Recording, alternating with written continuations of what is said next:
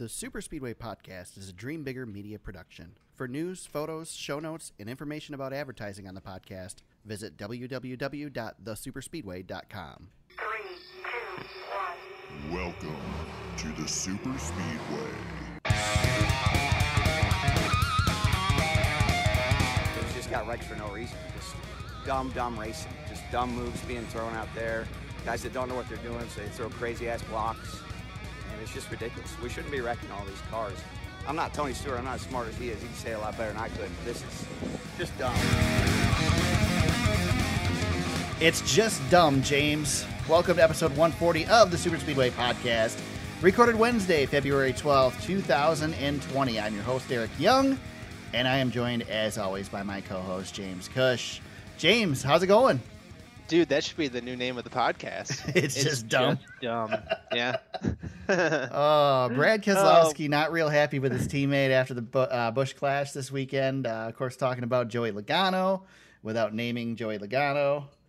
And Fired up. asked if he was going to talk to Joey about it afterwards, and he says, "I'm going to Disneyland or Disney World." And then They both went to Disney World. yeah, Joey was asked about it, and Joey says, "Well, I'm going to Disney World too, so I guess I'll talk to him there." Ridiculous. Uh, Good stuff. Teammate feud, right? Yeah. That's always good. you know what? People are fired up after the clash. I mean, just one person, but at least somebody's fired up after the clash.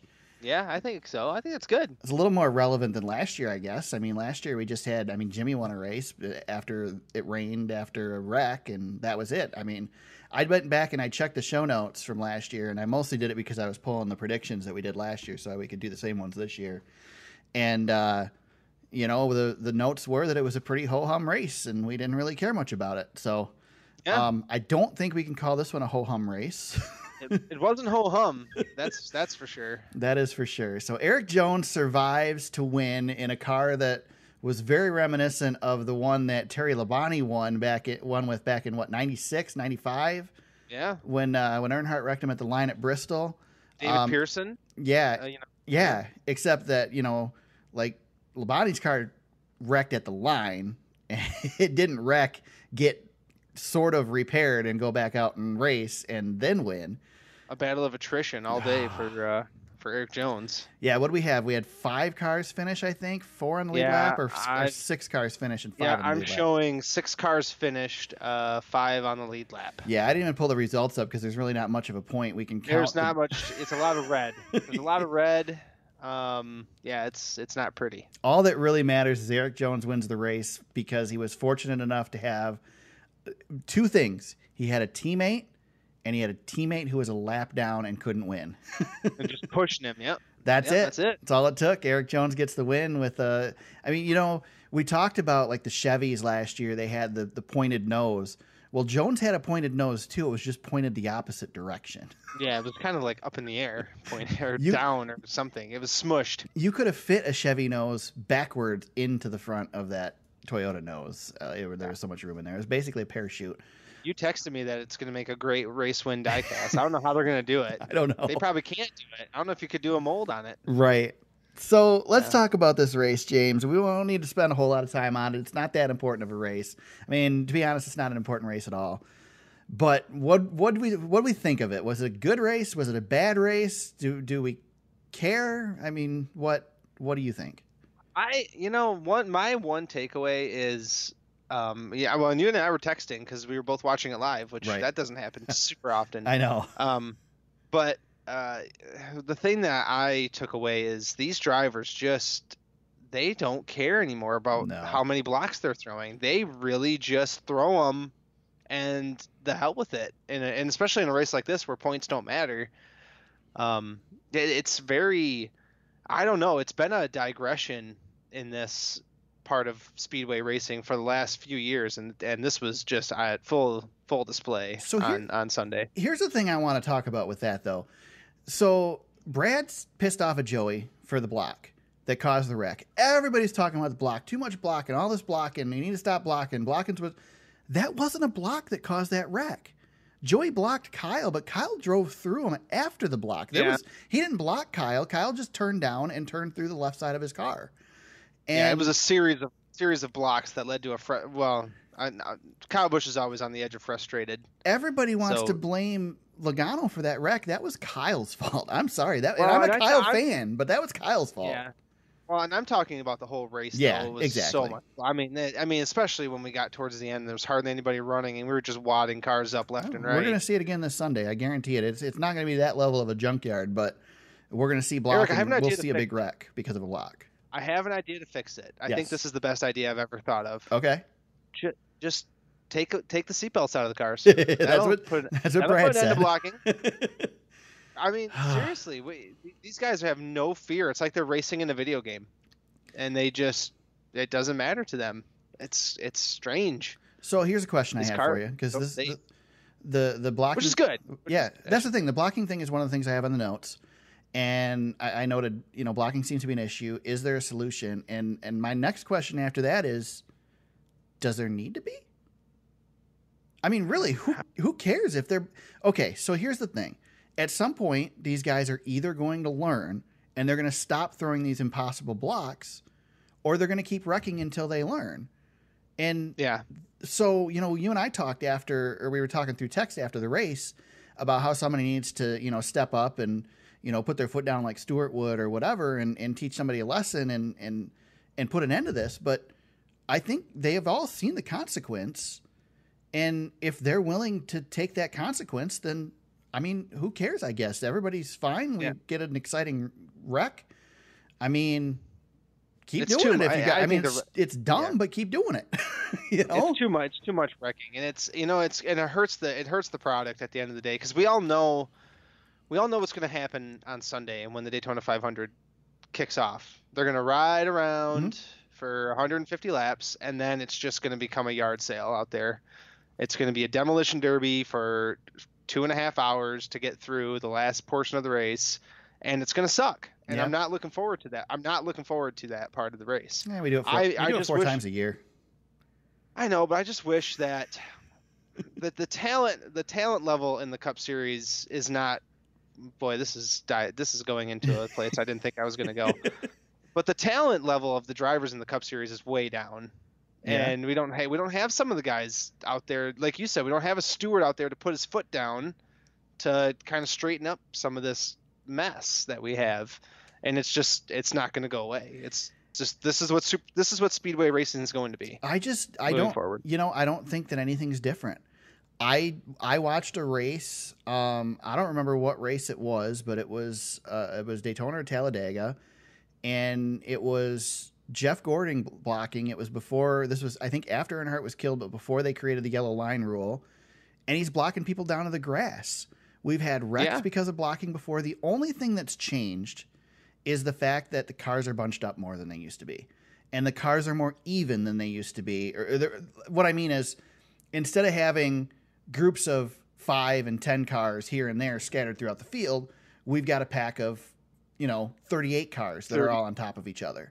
Or in the case of the Clash, you had 18 cars that were all together because nobody was losing the draft because they were too good. And that's, I think, the only thing that's changed. We've been blocking like this forever. The closing rates are quicker, which, that's what we wanted. We wanted horsepower. We wanted response. You have to keep in mind, too, these guys are still learning this package. Yep. This is the 4th race we've had on a restrictor plate track that's not restrictor plate anymore. These are the only 2 tracks. Daytona and Talladega are the only 2 tracks in the entire series that, with this new aero package, gained horsepower. Every other track lost horsepower or kept the same amount of horsepower. And that's why you saw stuff like that restart accident where it looked like there was oil on the track, because it was a restart that mattered. Let me put it this way. It mattered less than the other restarts, in that it didn't really matter whether you made it or not, versus a points paying race. If you wrecked, no big deal. Right. So they all hit the throttle harder than they've ever done before, and they didn't expect the response, which was the whole outside line spun out and wrecked. Yeah. So I don't know. Daytona's notoriously slick. Also, I mean, Daytona is a handling track, whether people think it is or not. It matters. Yeah, exactly. But I don't think the blocking's gotten any more than it ever has been. If you go back and look at races from, I mean, shoot, look at what was it 79 when they had the wreck on the backstretch? What was that caused by? That was caused by blocking. Slamming. Yeah. It was blocking it. We've had it since the 70s. So I don't think anything's changed. I think just the packages have changed personally. I think that it's the package, it's the closing rate, it's the number of cars. And you're right. I mean, we're going to see the same thing on Sunday, and we're going to see, you mentioned that we're going to see a bunch of people. More prevalent now, Right. I think that's my thing. I mean, yeah, we've seen it, but now it's every time we go to a speedway, it's the same. Right. It's just Exactly. a wad, It is. And I mean, and you brought up a lot of good points, though. You did. There's a lot that goes into the fact that, we've not, I mean, knock on wood, it's been awesome that we haven't, but we haven't lost a driver in an accident, in a decade or longer than a decade. And so these drivers are a lot more fearless than they used to be. There's less risk to make these moves. A video. Exactly. It's iRacing. Yeah. So the consequence is we get a couple more ridiculous wrecks like this, but the advantage is that we're not hurting drivers. So, hey, I'm okay with that. And again, we do it 4 times a year, 5 times if you count the Clash. I don't care. I mean, it's entertaining to me. I would even if I hated it, I would tune in to watch it because I would laugh at it like I did this week. I mean, I texted you, or I put on Twitter actually. These are the best. Remember, these are the best drivers in the world. Yeah. And they can't even restart without wrecking. Yeah. So I tweeted out. We were busy talking about fuel mileage the entire race. Well, I'm going to get to that. And I tweeted out, and you could see it coming. I'm like, well, we've been talking about fuel mileage the entire race, and it's not going to matter in about 3 laps. And I think 2 laps later was one of those big wrecks, and it was just like you can just see it. It's like it's happening. It's not the fuel mileage definitely did not matter at that point. So here's my problem with this race. This is an all-star race, basically. We should never, ever, ever have to think about fuel mileage in an all-star race. Oh, it was terrible. That caution flag was so stupid. That lap 25 caution. I like the fact, though, that at least the teams who tried to outsmart things outsmarted themselves. Yeah. I hate, how I feel about team orders and this whole thing. And but there weren't any team orders, James. No, yeah. Well, I was rooting against Chevrolet as hard as I've ever, and I typically do not root against any Chevrolets. Right. But I rooting that they would fail. Well, I was like, you jerks. The engineers over-engineered, and the guys who figure the fuel mileage didn't think about the fact that the cars have to go slower to not use the fuel. And so here's my question. Any changes? I mean, should we change this race? Should we get rid of this race? Are we okay with this race? What do you think? And if the teams want to keep building cars for it, build them up. Let's keep racing. I'm fine with this race. I don't care. Let's run it every year. I think anybody who I am totally against reducing races. Length of races, yes. But cutting races, I am against. I think we've made that pretty clear on this podcast multiple times that I don't want to shorten the schedule. I don't want fewer races. You and I disagree quite a bit on that one. Very much so. Which is fine. Yeah, we're allowed to disagree from time to time. But here's the deal, and I know it's a new season, so I'm going to cheerlead Dale Jr. a little bit again. But if you guys listen to Dale Jr.'s podcast this week, he sums it up 100%. I 100% agree with him. This race started as a 20-lap shootout to celebrate pole winners from the past season. If there were 6 pole winners over the past season, they started 6 cars. If there were 25 pole winners over the past season, they started 25 cars, but they ran 20 laps, and that's it. If you pay attention to this race Sunday, what did we see? It's a 75-lap race. They rode around until 18 to go, and then everything got interesting. There is no reason for this race to be longer than 20 laps. Make it a 20-lap shootout. Give it to the pole winners. That's it. We had a great finish with, a bunch of damaged cars and 5 cars in the track. So we don't need a giant field of cars. Just make this thing what it used to be. Sometime, in the mid 2000s, they changed this and tried to gimmick it all up and add cars to it and add laps. And 75 laps for this race just doesn't work.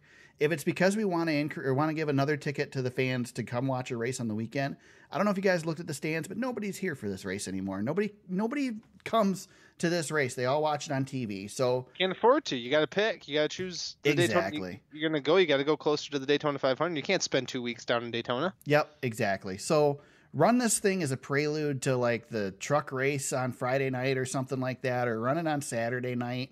before the Cup race. I don't know.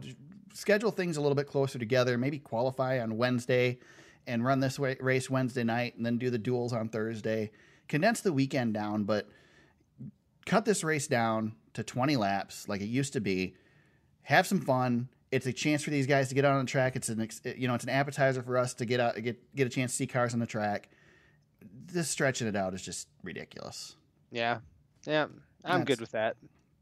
So, one other new thing, and I use air quotes, that we got to see this weekend is we got to see Fox's new broadcast crew, which their new broadcast crew is pretty much just a cut down version of their old broadcast crew. So we had Jeff Gordon and Mike Joy in the booth. Gordon got a lot of criticism for botching the call in the last lap, thinking that Denny Hamlin was on the lead lap. And then there was a video from Amy of Junior cheering for the race in his living room watching it, and he made the same mistake. So everybody who loves Junior and doesn't like Gordon, there you go. They both did it. And I think all of us were thinking the same thing. I mean, it happens, no biggie. There's only a handful of cars on the track. What are you supposed to? Right, yeah. Exactly. So I thought they did a good job. I liked the dynamic in the booth. I liked the fact that DW wasn't there. It felt a lot less dumbed down of a broadcast. You know what, though? You could tell there were moments, and I was actually looking for it. There were moments where Jeff and Mike, there was like dead air a little bit, and it was like they were waiting for DW to chime in. Did you not notice that? No, I heard it. I felt like there was it's going to take them a little bit of adjusting. To go to the 2-man game, not the 3. So the one I wanted to bring up, and you and I agreed on this on Sunday, but as I've thought about it and listened to people talk about it, I've changed my opinion on it. So Michael Waltrip was a pit reporter, sort of, this weekend, mostly interviewing drivers in the garage, or interviewing people in the garage and interviewing drivers after wrecks. James, you were not a fan of Michael Waltrip doing this. Oh, he was brutal. I was not a fan at first either. I'll get into it. Yeah, so go ahead and tell me why you didn't like it, and I'll agree with you for a minute and then say why I changed my mind. Because it's a damn clown show, and it drives me crazy. It's distracting from anything else that's going on in the race because he's so bad at what he's doing. He's a distraction, he's annoying, and he just is not good at it. And I don't understand it. He has such a lack of professionalism in the role that he has, that it takes away from the coverage of the race, and it's terrible. It's just terrible. It's not funny. It's not professional, and he needs to go. There you go. Wow. James, I really wish that you would be a little bit more vocal and really tell me how you feel. It is a dang clown show. I was hardly listening to anything he was saying because it was just jargon. He was in the way in the garage. He was out of breath, huffing and puffing. It's just a mess, just a complete mess. When you have real professional broadcasters out there that do a great job, the Shannon Spakes of the world and Jamie Littles and Steve, used to be Steve Burns back in the day. But there's real professionals that do a really good job and don't take away from the broadcast. They add to the broadcast, and he is a detriment. He is a negative impact on the broadcast. Okay, I agree. However, here's where he turned me. I was trying to find the audio clip, but I can't find it. Here's where he turned me, and this is what made me change my mind. When Kyle Busch was interviewed after that wreck, if Shannon Spake would have interviewed him after that wreck, what answer would she have gotten from Kyle? Because Michael asked him about the wreck, and Kyle gave a one-word answer. Would Spake have gotten any more than that? She wouldn't have. She wouldn't have. Nobody would have gotten another word out of him, but Michael got him to talk. And Kyle actually gave a good, coherent interview after a wreck, being wrecked out of a race. Let me fight back on that. Let's see Michael Waltrip do that exact same interview when Kyle Busch is wrecked out of the race after leading with 10 laps to go. Well, we'll get to see it. We'll get to see it. I think he's got a better chance than anybody else, or than a lot of people. He's getting anything out of Kyle Busch that anybody else would. So if this wasn't the Busch clash, he wasn't going to say a word. So one thing that there's been a big push with in NASCAR is that the drivers enjoy talking. Well, they don't enjoy talking to anybody after a wreck, but they are more comfortable talking to a driver after a wreck than they are a reporter. They're more, the drivers have been in their shoes. They know what they're dealing with. They know the questions to ask. They know the questions not to ask. And so this is something we're going to see more of. And whether Michael Waltrip's the right person for it or not, we can argue that all day. Maybe I need to witness it again, because I was annoyed during the broadcast, and then afterwards I started thinking about it, and I really kind of enjoyed it. He actually got really good reviews online. I don't know if you saw any of that, but people were really excited about his role online. Yeah, good. I mean, people were loving it on Reddit, which everybody in Reddit hates everything. So yeah. But we've got Regan Smith, we've got Parker Kligerman, these guys that do the interviews now when the drivers wreck out. We're going to see a lot more of that because the drivers are more comfortable with it. So Parker Kligerman, somebody who actually has worked at his craft, become good at it. Yes. Regan Smith, the same. He actually takes a journalistic approach to his craft as well. Yes. All right. One thing that they did talk about on Reddit, though, that might be the angriest I get on the podcast all year. And they're starting off the season with me angry at Michael Waltrip. Thanks, Eric. People on Reddit did suggest taking up a collection for a shampoo and a haircut, though, for Waltrip. Well, tell him I texted you, get on the dang treadmill, dude. Can't walk through the garage without. All right, Bella. And the dog. Bella knows. Yes, Bella is with you on the Michael Waltrip hate. Thank you, Bella. She's really fired up. What do you got? She's barking out the window. I just muted the mic so I could yell at her, and it didn't work, obviously. She's the best. All right, one more thing from the Clash, and then we can move on from it. Did this Clash show us anything that we can expect on Sunday? Did we learn anything from this race for Sunday? Denny Hamlin's really good, and I think we already knew that, but he's really good at these racetracks. Yeah. I know he didn't win, and he was a lap down and all that stuff, but he makes so many good moves. He's very smart. It's just reinforced. I think, Eric, he's passed Brad Keselowski as my Speedway favorite. Yeah, I could see that. I could certainly see that. I thought Brad was, kind of in a class of his own, but Denny's got the 2 Daytona 500, so yeah. You don't really need my input. He's got the Daytona 500 winner in his living room, man. That's all you got to say. And the other one's about to go to the NASCAR Hall of Fame to sit there in Joe Gibbs's whatever that thing's called, the display that down there. So he's really good. I was just impressed watching him. He was trying things, making moves. He was actually out there being purposeful on what he was doing. Yeah, I enjoyed that. Yep. The only thing I learned, first of all, I don't think we learned much for Sunday. I think we're going to see this sort of thing on Sunday, but in a much more minor way.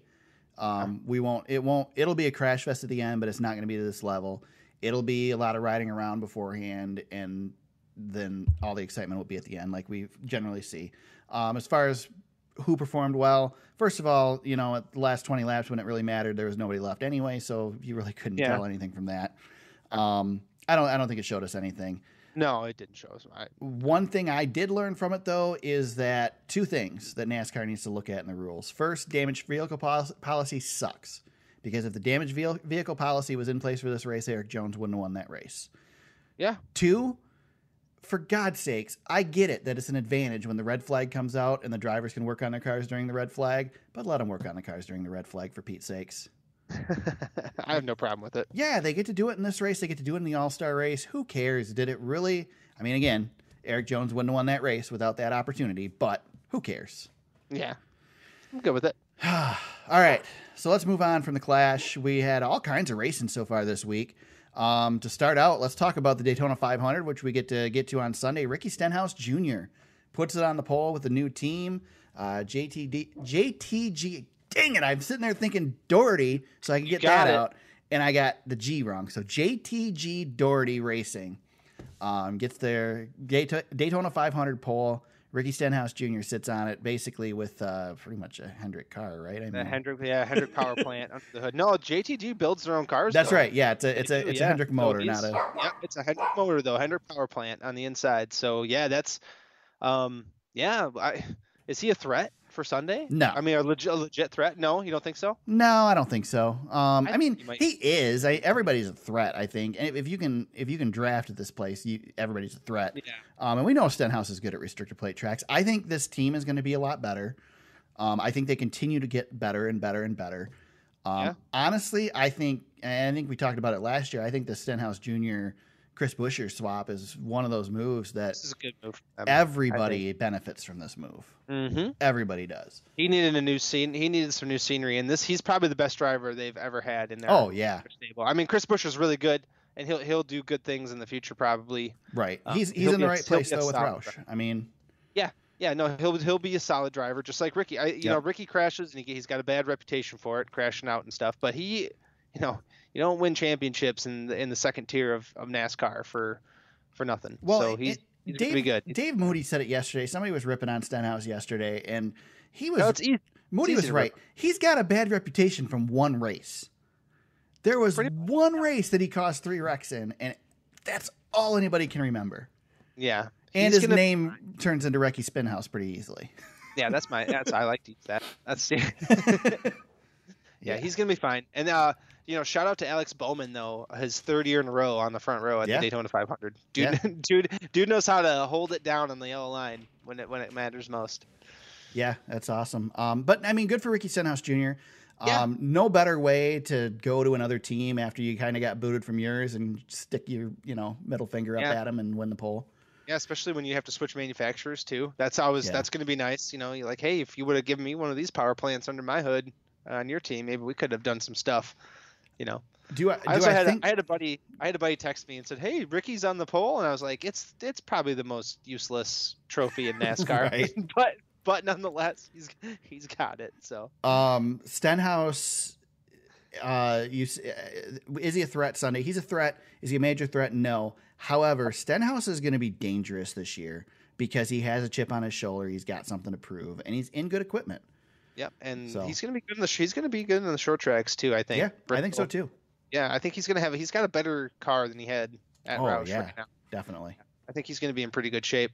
I think if you break down the field into a pyramid, he's like in that second tier of drivers who I think if you're betting in Vegas, he'd be a nice pickup. Yeah, he would. The ARCA Series kicked off their National Touring Series season with their race at Daytona on Saturday. Haley Deegan finishes second place, survives the big giant wreck that took out Natalie Decker and everybody else.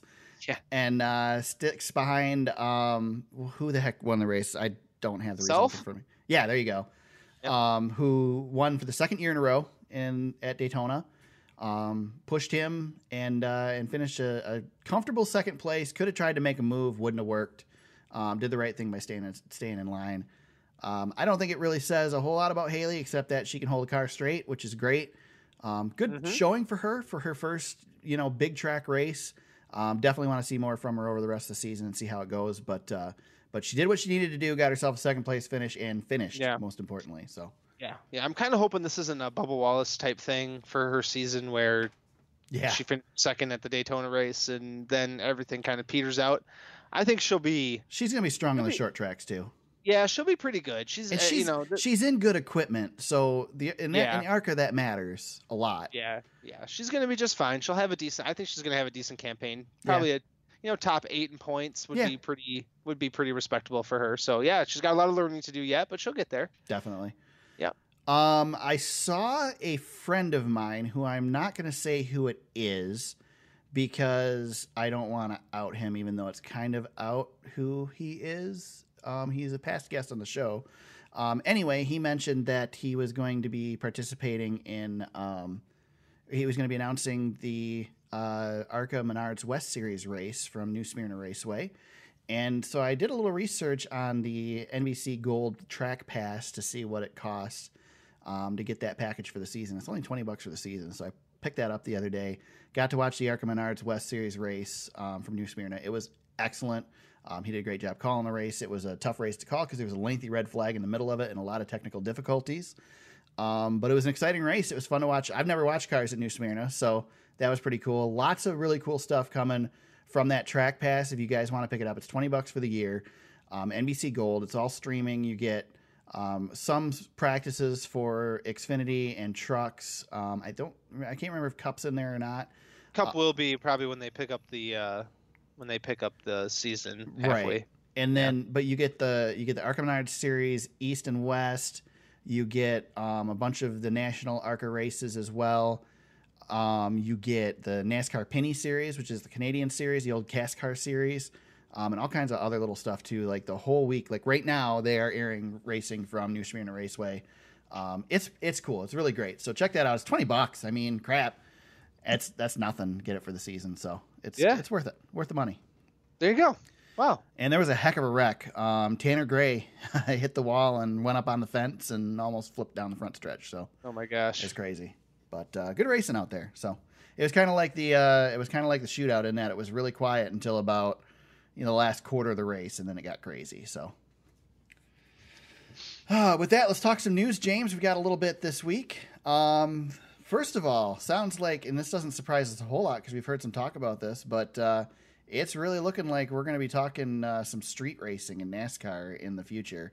NASCAR really showing their interest in street racing. Adam Stern tweets that Steve Phelps effectively confirmed that NASCAR is exploring a street race around a football stadium, saying there are opportunities that we are exploring that might seem radically different. Apparently, Soldier Field and LA Coliseum are among those mentioned. It was also, I think, a question in one of the surveys that they sent out, one of the fan council surveys. What do we think of that? I'm skeptical about the street racing, but I don't mind if they slap it on the schedule. I'd like to see them try it. Yeah, I'm not opposed to it. I'm skeptical that it'll work very well. I think Belle Isle's a terrible place for a cup race, but I'd love to see them try it there.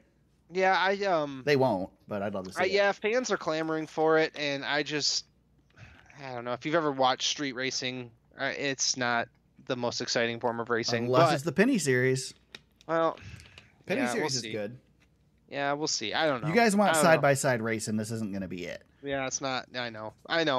It just doesn't feel like NASCAR racing to me. But, again, I'm not opposed to it. We've done other things. And if we got to mix up the schedule, this is a good way to do it. So I'm good with that. I'm pretty optimistic about 2021 and seeing some changes. I think there's been a lot put in line with this NASCAR buying ISC and all that stuff that going to open us up for some options. Yep. So Jimmy Johnson not going to be done racing after this season. I don't think this is a surprise for anybody either. Going to be done with the Cup Series, but talking may run some IndyCar races, some IMSA races, maybe some other stuff. Apparently, Indy 500's been nixed by the wife. Yeah, he won't do fast ovals. Yes, that's correct. But you could very well see him in some IndyCars next year, which is pretty cool. Yeah, I want to see him scattered about. Yeah, I'd be all about that. That'd be awesome. Definitely. I mean, he's certainly, he's spent his entire career concentrating specifically on the Cup Series. He's kind of like the anti-Tony Stewart. He didn't even ran a couple Xfinity races, and it was pretty rare. So, cool to see him getting a chance to branch out. And I guess, it seems, even though Jimmy struggled the past couple of years, it almost seems like he's retiring a little early. But if you're going to retire early, this is the way to do it. Go out and have some fun in some other series. Yeah, I always thought we'd see more Jeff Gordon racing, and he just hasn't done it. I mean, he got sucked into the TV contract, and I think that was the end of that. Yeah, he did the 24 hours once, but we haven't seen much of him since then. And same with Dale Jr. I mean, we see him for one Xfinity race a year. But Dale Jr.'s got a little more of a special circumstance with his head injury history, too. So, Jimmy's going to be healthy and the best driver in the world for a long time. So, let's see what he can do elsewhere. I want to see how he stacks up. Yeah, definitely. I agree. Last year, we had a lot of talk about NASCAR being for sale, but apparently it's not anymore. Sale of NASCAR is absolutely, and that's in quotes, not in the foreseeable future, according to President Steve Phelps. He says the France family is not interested in selling NASCAR at all during a Fox interview with Fox Business. We'll see what the next TV deal brings. Then we'll see what. We'll see how for sale it really is. Yeah, I think the restructuring that they've done at the top is good. We've seen some positive changes in the right direction. I'm happy to see it. I'm been nervous all along about the thought of NASCAR being sold. You never know what you're going to get when that happens. So yeah, the France family, for one thing, is you know what you're going to get. They are consistent. If not, for if it's a fault or not, sometimes is debatable. But they are a steady hand. Yep. More so now with Brian, not in the fold. Right. Yeah. So this weekend, if you were planning on flying over the Daytona 500, probably not going to be a real great idea, because we will have a no-fly zone over the Daytona International Speedway. No drones. And also a no-drone zone. U.S. Secret Service tweets out, ladies and gentlemen, start your engines, but not your drones. The President of the United States, Donald Trump, coming to the Daytona 500 this weekend. And that's all I'll say. Yeah, we don't want to get into politics on this podcast. Yeah, with that, let's move on to our predictions for the 2020 season, James. Hold on, I do have one. Go ahead. I have one news item. Yes, sorry. I did bring up really quick. I saw it before we started the podcast. I should have put it in the notes. Adam Stern reported that if NASCAR track, this is on the table, not a done deal. But moving forward, if NASCAR tracks do not sell out 70% of their grandstands, they may face penalties. Yep, I saw that too. I'm glad you mentioned that. I'm glad you're adding that. And I had to retweet it, and I was, of course, snarky about it. But I don't know if that's a great idea or a good idea or what, but it's an idea. Yeah. I have a feeling there's going to be a lot of penalties or more grandstands coming down. NASCAR I don't know. Is going to penalize itself. Yeah, why would you penalize? I don't know. Unless this is specifically at SMI tracks. Yeah. Which it could be. There's tracks like Bristol that have a lot of seats that have not removed seating. That Bristol Spring Race is by not even 50% full. No. And I just can't believe that they would penalize their track. Exactly. I don't know. We'll see. Yeah. What are they going to do? Take dates away from them? How do you penalize a track? I don't know. I think this is one of those announcements that, yeah, it's interesting, but I don't think it means anything to us. Yeah, I don't know. If they take seats out, okay, whatever. They're not filling them anyway, so who cares? Yeah. So. I don't know. It's just interesting. I just found that. It's like the old NFL rule where they would black out games. Yeah, if they weren't stupid. Yeah, really dumb. Yep. Anyway, right. I thought I'd bring it up. Now we can do our awful predictions. Let's do 2020 predictions. I know James has spent a lot of time preparing for this. Oh, my God. As have I. I think I spent about... Yeah. I spent about 5 minutes longer than James in that I spent 5 minutes getting ready for this. Yeah. So let's go through our predictions. These are the same questions as last year, except I had to pull one out because we had a question about the new Aero package last year. Instead, we have a question about Rookie of the Year since we have a good rookie class this year. So question number 1, and we're in the same order that we did these last year as well as far as who picks first. Nice. One big gamble. James, what's your one big gamble on the season this year? So last year, didn't I say that DiBenedetto would win a race? Was that my big? You might have. I can pull those notes up. I know I felt like I was so close when we did our recap. I can't remember if that was the one or not. Okay. Hold on. I can pull it up really quick. Big gamble. I'll filibuster. DiBenedetto will win a race was your big gamble last year. Yeah, man, I was so close to getting that. Dang it. Okay. I want to do something that's a big gamble, but is like a safe mine's a pretty safe big. Yeah, mine's a kind of safe big gamble. There's one thing in mine that makes it more of a gamble. Big gamble. Do you want me to go? Do you want me to go to give you a chance to think about it? Yeah, go ahead. Go ahead. So my big gamble is involving the rookies. My big gamble is that all three, Christopher Bell, Cole Custer, and Tyler Reddick, will win a race this year. I like that. I think it's a good one because I think Tyler Reddick probably the least likely to do so because he's in a Childress car. Yep. But it's rookies haven't historically been winning races, so it's a pretty big jump to say all three of them will. All right, this is okay. I've got a really good one. This is a little bit of a reach. I do like yours. That's really good. William Byron will make the Final Four. Race for a championship at Phoenix. Wow, that's a good one. I like some of the things that Chevy's been doing in the offseason, and who better than Chad Knaus and super talented William Byron. We have a lot of faith in William on this podcast, and he's got to break through at some point. So I want to see him racing for a championship. That's really interesting that you say that because it feeds in perfectly to my answer for the next one. Team to watch for 2020. My team to watch is Hendrick Motorsports because Yeah. I believe that they are on the upswing. Certainly, you can pick Joe Gibbs because obviously they're going to be excellent. This is the same package they were excellent with last year. The Fords will probably be strong, but I think Hendrick Motorsports was on the right path at the end of last season. They're going to continue that trend this year. They've got some great drivers. I think we see some improvement out of them this year, which is interesting because one of my predictions later on is going to go against that. So, who's your team to watch, James?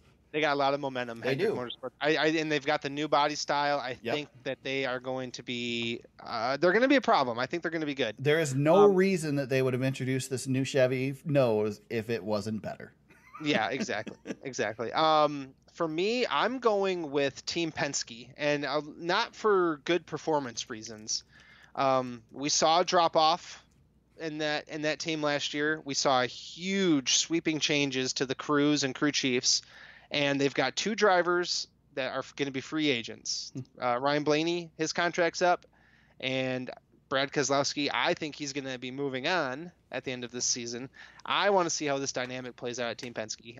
This is kind of a little bit of turmoil heading into the year, and if we saw anything from the clash, Brad's moody, and we'll see where it goes. We'll see where it goes, but yeah, they're going to be interesting. That's a really interesting take because I would have never taken it any other way than what team do you expect to be strong this year. But I like the fact I'm going the other way. You went turmoil. I like that. Yeah. I think it's going to be interesting to see what happens with that team this year. You don't want to lose Ryan. Yeah, you don't want to lose Brian Blaney, right? Right. You don't want to let him walk. And Brad Keselowski's a champion, and he's one of the winningest drivers, winningest active drivers we have. You're going to let him walk from the deuce, and Miller Lite not coming back. Only one race this year. There's a lot going on with that team, and it's going to be interesting. I'm noting this in the notes because otherwise we won't remember at the end of the season why. Yeah. That's good. That's really good. All right. Pick 2 drivers that made the playoffs last year who won't make it in 2020, and then pick 2 new playoff drivers. Wow. That's good. Okay. I got the first pick on this one? Yeah, you got first pick. First pick. Okay. 2 drivers that'll be out. Wow.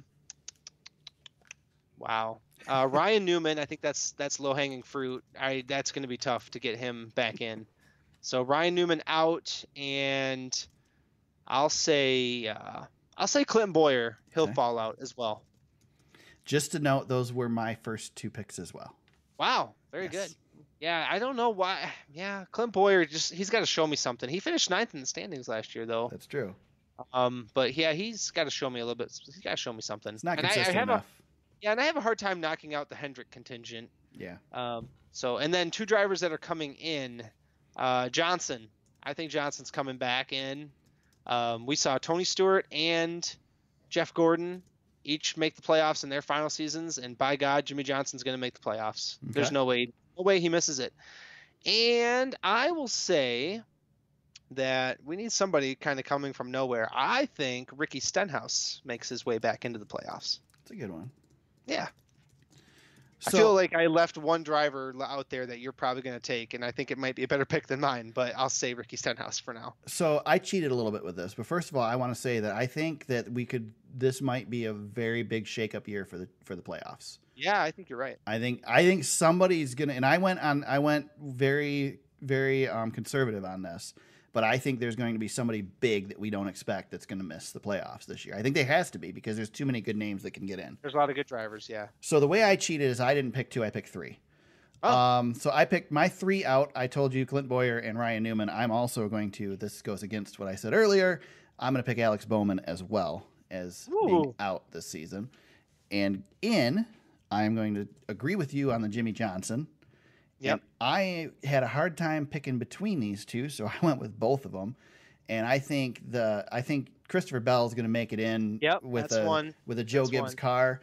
Yep. And I think, Stuart Haas is a great team too, and I think Cole Custer is going to get in. Ooh, who we didn't mention?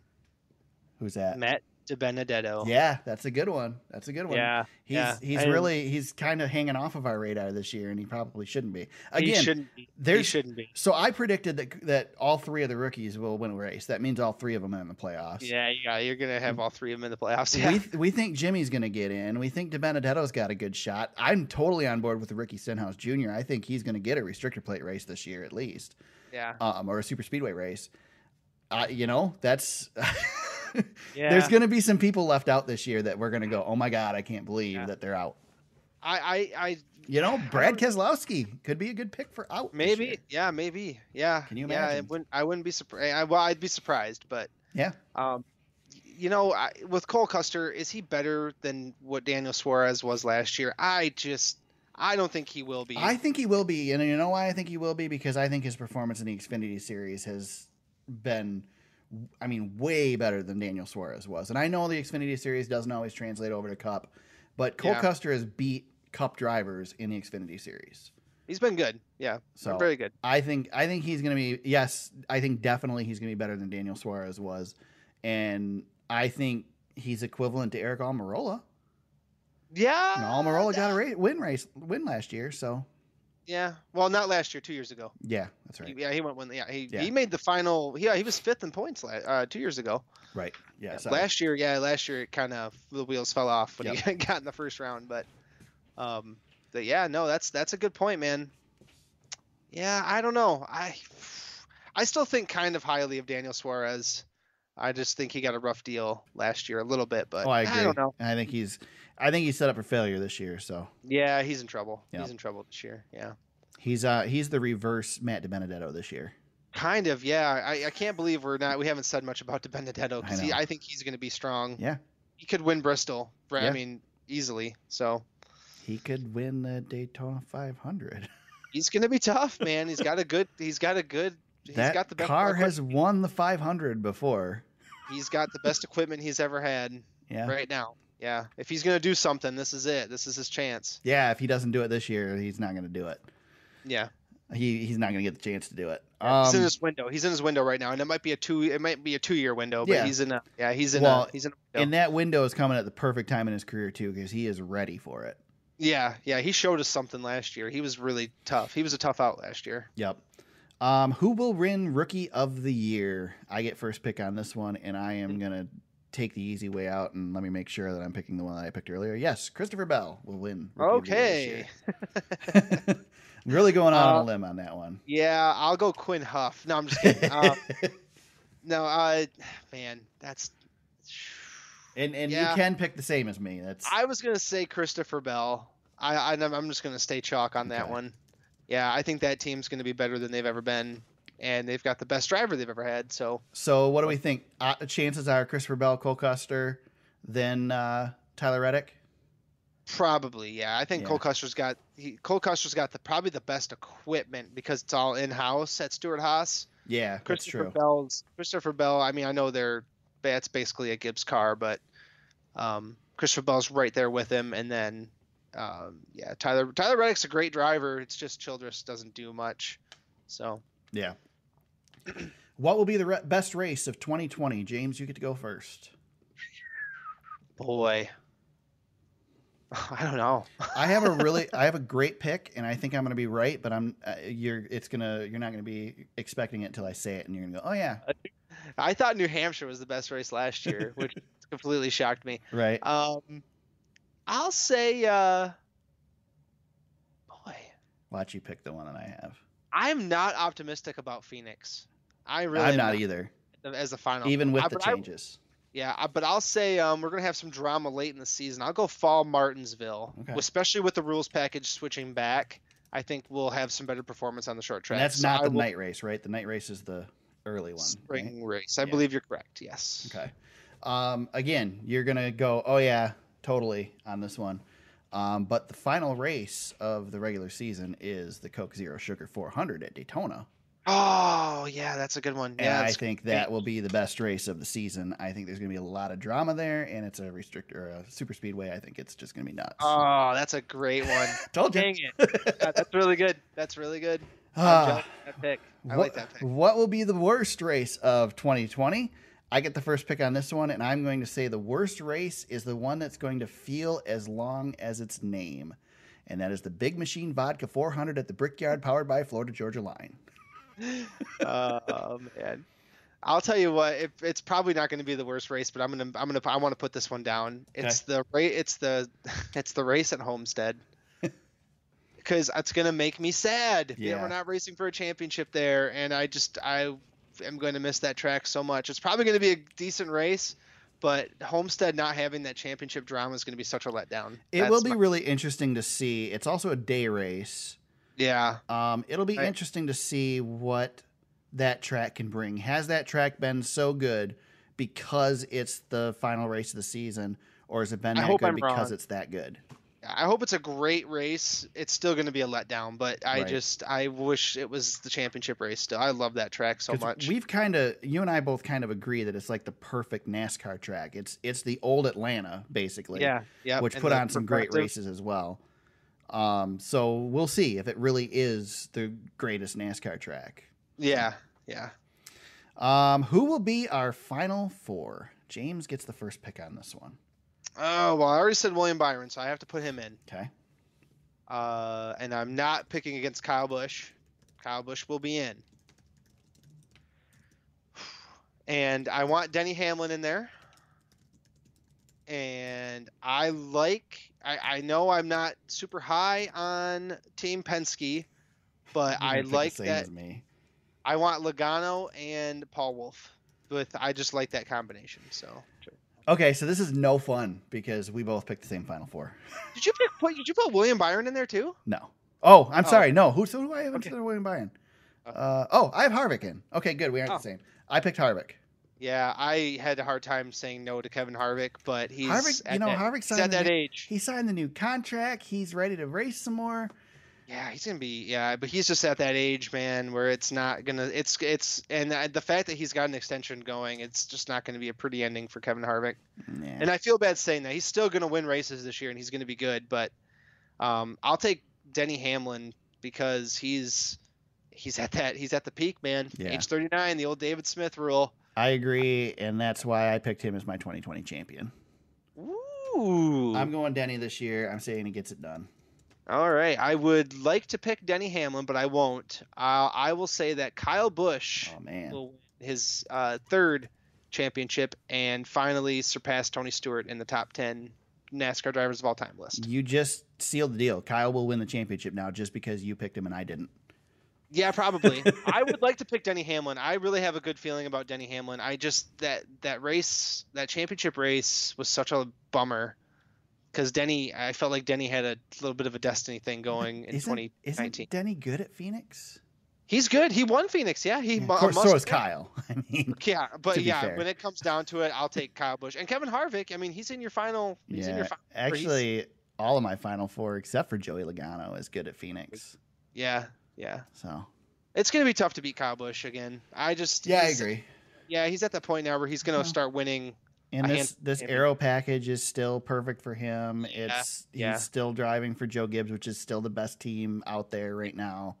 I agree. It's going to be tough for him, but it's going to come down to that one last race. So yeah, and we do have Denny won the fall race at Phoenix, but we do have different rules coming into Phoenix again. We're switching things back around. So I'll take the KB show for his third championship, going back to back. Nice, I like that.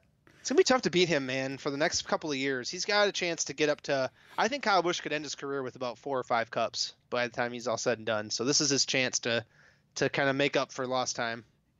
Yeah, I agree. All right, Daytona 500 this weekend. We go back to regular season racing. James, get the first pick. Who is your winner of the 2020 Daytona 500? Let me just draw a number out of a hat here. I know, right? I don't have this one figured out yet either. I'm still – I'm looking at the interest now. To be fair, for our dark horse, we have to go with guys who have already made the show because the duels are tomorrow. So we won't be watching, or we're doing this before the duels. But for my pick to win, just help me actually. Yeah, I picked to win it all on Sunday. Boy, oh boy. Denny Hamlin, I would like to pick him, but there are odds against him. He's had so much success. He's bound to crash out, right? Yeah. put me down for. You know who's? You know what? I'm gonna go with Erik Jones. Okay, that's a good one. With Erik Jones. For the record, I am going to try to remember to keep track of these this year. Oh, I like that. And what we're going to do is whoever finishes closest to the front each week gets a point. I like that. Nice and simple. So if Erik Jones, your pick, finishes above whoever I pick, then you get a point. So you are going to track this. Yes, I will try really hard to remember to track this. All right, man. It's quite possible I will be doing it during the show every week because I will forget to do this in advance. But that's my plan. I should actually add it to the notes, the template, so I remember to do it. But yes. All right. So my pick to win the Daytona 500, I'm going to go against everything that I think I even said last week, and I am going to say that the only trophy left, man, Kyle Busch wins his first Daytona 500. Wow. This weekend. Yeah, that's the one thing he needs on the resume. And when that guy needs when he just can't win that race, when it just looms, they don't usually get it. And so the deck is stacked against Kyle, but I'm going with him anyway. And for my dark horse, because I get to go first on the dark horse, James, you made me think of it because you mentioned the duels. I am going to go with who I think would probably be the funnest Daytona 500 champion. And I'm going to go Brendan Gaughan as my dark horse. Oh, my God. That's a good one. Yeah, he's in the show. He is in the show. He was joking with Dave on Sirius the other day about how many times he's won the Daytona 490. Yeah. And Dave said, he's got a picture. He's got photographic evidence of Brendan Gaughan leading at Talladega last year. Of course, Brendan Gaughan was upside down. But he was leading. So Yes, nonetheless. Okay. He's not locked in the show. Is Ross Chastain locked into the show? I don't think so because Brendan Gaughan and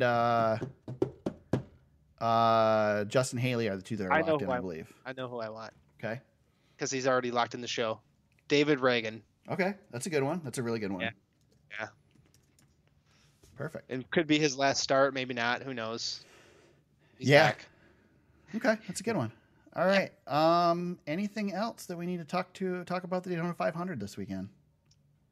Just enjoy it. Yeah. I don't know. It's such a great day. The Daytona 500 is really a great day. It is.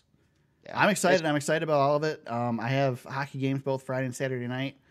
So I will be missing. I won't be watching the Truck Series and Xfinity Series races live, but I will be catching them after the fact. Probably most excited about the truck race. Truck race is always good at Daytona. I mean, other than the 500, I'm excited about the 500. I can't wait for that. So just excited to get the season going. Heck yeah, man! It's fun. It's fun. It's always. It's just a great day. Daytona 500 day. Yeah, Daytona Day. Daytona Day. Jeff Gluck. Yep. Exactly. No, it's always something I've always looked forward to, and it's I don't know, you spend all day in front of the TV, which isn't so bad. And you have an excuse to be in front of the TV all day. So my schedule right now is open on Sunday, and I have not addressed it at home yet on whether I'm going to actually be able to watch the race or not. I'm hoping, I'm strongly hoping that it's in the plans of the entire household to allow me to watch it on Sunday, but I'm not optimistic. Leave me alone, family. But yeah, we have the boys don't have a hockey game. There's no Spirit game this weekend. It's open, which means I'm sure it's been filled with something that I'm not aware of yet. I know, right? It's yourself. So anyway, I'm optimistic that I'll get to watch it live. That's my goal. So. Fantasy League, if you guys haven't signed up, sign up. James, how do they do that? Just go to the Super Space Speedway on NASCAR.com's Fantasy League, and we had some people sign up, so thank you. We have a little bit bigger league this year. Nice. Our friend Baron Speedway is on there. Awesome. Cool. We got Denny the Many. I have an idea of who that might be. I haven't looked at it, but and then some of our familiar faces are back again. So Ranger, he's back. So. Nice. Come kick our butts. We'll take it. Cool. I'm excited about that. Yeah, everybody's back. James, got any shout outs? No, I do not. I have one, and it's not really a shout out, but I just wanted to bring it up because we missed it last week in our news. And I don't know how we missed it, but it was quite a disservice by us as NASCAR fans and a NASCAR podcast to not mention that John Andretti passed away. Oh my gosh! We did not do a tribute to John Andretti, and it's shame on us for doing that. Very sad to hear John Andretti passed away. We talked about it previously. He was suffering from illness, and a big bummer. Obviously, anytime we lose somebody in the sport, John Andretti was a major part of NASCAR and other series as well.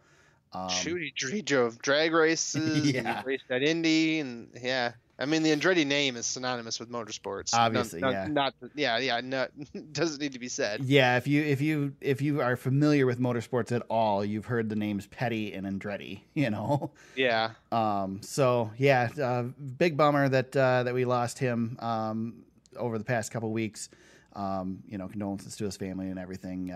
Obviously, John Andretti got the win in the 43 car, right? He won in the 43, right? Mm-hmm. Yeah, he did, and the 98. Yep, couple Cup One Series Daytona, wins. the Pepsi 400 back then, but yeah. Yep. So, nice long career in NASCAR, and it was fun to watch when he was racing with us. And unfortunately, we expected it to happen. It's always a bummer when it does, though. So, again, condolences with the family. With that, we kind of started this trend of being very somber at the end of the show. So. Yeah, we're doing a good job of that. Thanks. Yeah, it's great. Anything else, James? Did I miss anything? I did see that, John, they did one final lap at Indianapolis. Yeah, that was really cool. That was really cool. Yeah. And it was raining fittingly. Yeah. Then they had the scoring pylons, had his name and stuff on. Yeah, that was awesome. So cool. What a neat tribute to do the final lap. Yeah, it was awesome. Very cool. Yeah. Cool. James, if people want to tweet with you during the 500 this weekend, where can they do that? At James Cush on Twitter. You can find me at TSuperspeedway on Twitter. I will be tweeting if I happen to be watching the race live. You can find the podcast on Facebook at facebook.com/thesuperspeedway. If you want more of the podcast, you can visit our website at www.thesuperspeedway.com. You'll find show notes on there, links to articles we've discussed, past coverage of races, future coverage of races as we get to those this season. And all kinds of stuff. You never know what might show up there. Pretty much the podcast, though. So if you want to see old episodes, we've got old episodes going back for, I think all of last season and potentially into the season before. I don't remember when I started paying so they could stay up. But there's a bunch of old episodes on there if you want to check them out. There's some great interviews on there. We interviewed the Orange Cone back in the past. James mentioned Barron Speedway. I chatted with him at Chicagoland last year. Let's see who else has been on. We've talked to all kinds of drivers, guys. I got to sit down with ask Jimmy Johnson a bunch of questions at Michigan last year, so those interviews are on there as well. So check it out, thesuperspeedway.com.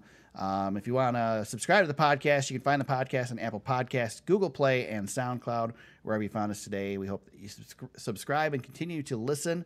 If you want to become a part of the show, you want to get on the show, or you want to just help us out, get to the track, get equipment, whatever. Give us some support. You can become a patron at patreon.com/thesuperspeedway. The 2020 season is finally here. We go to Daytona International Raceway this weekend for the Daytona 500. Can't get any better than that. It is race time. NASCAR season is here. That's it, guys. We'll be back next week to talk about the 500 and preview race number 2 on the season. Until then, everybody, let's go racing.